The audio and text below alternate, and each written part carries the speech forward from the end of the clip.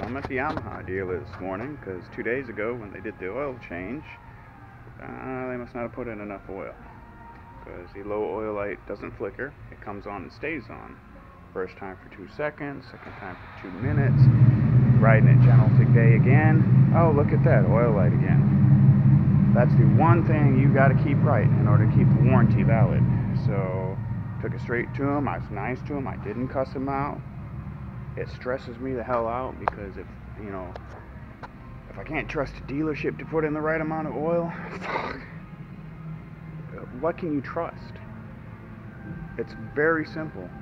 It's not like a phantom range adjustment. It's like put in this many ounces.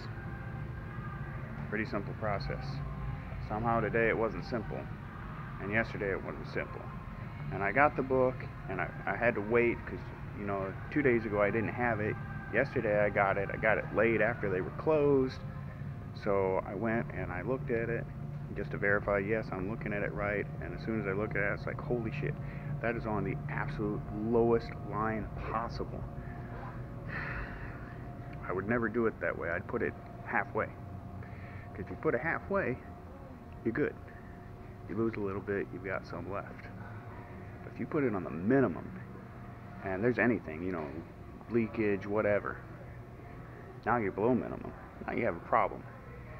So we're gonna see. It's back there in the service department now. Get looked at, and we'll see how that turns out. Hopefully this will not be a poor conversation. Kind of like this place. I like the line. I like the bike. But holy sweet Jesus, Batman! When you're talking a 20,000 mile ride in the summer, you got to have oil right. I told them brakes, belt, cables, oil, and those are the things that have caused me trouble. Talk to you later.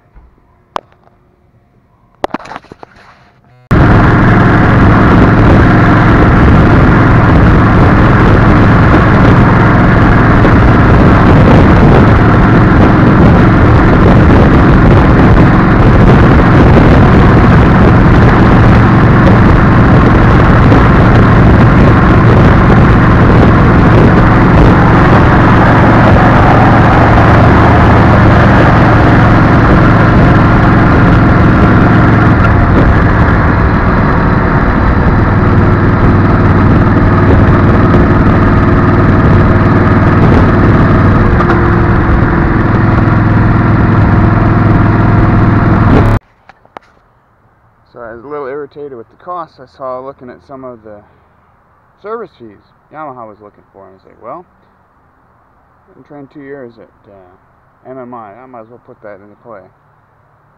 So I went and priced the book at the dealer. That was an unfortunate price point.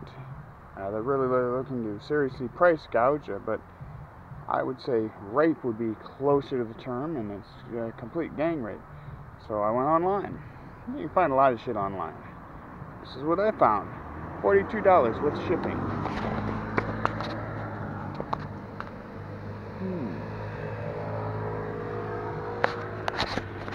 And that's fortunate, because after they did the last service, oil level light came on.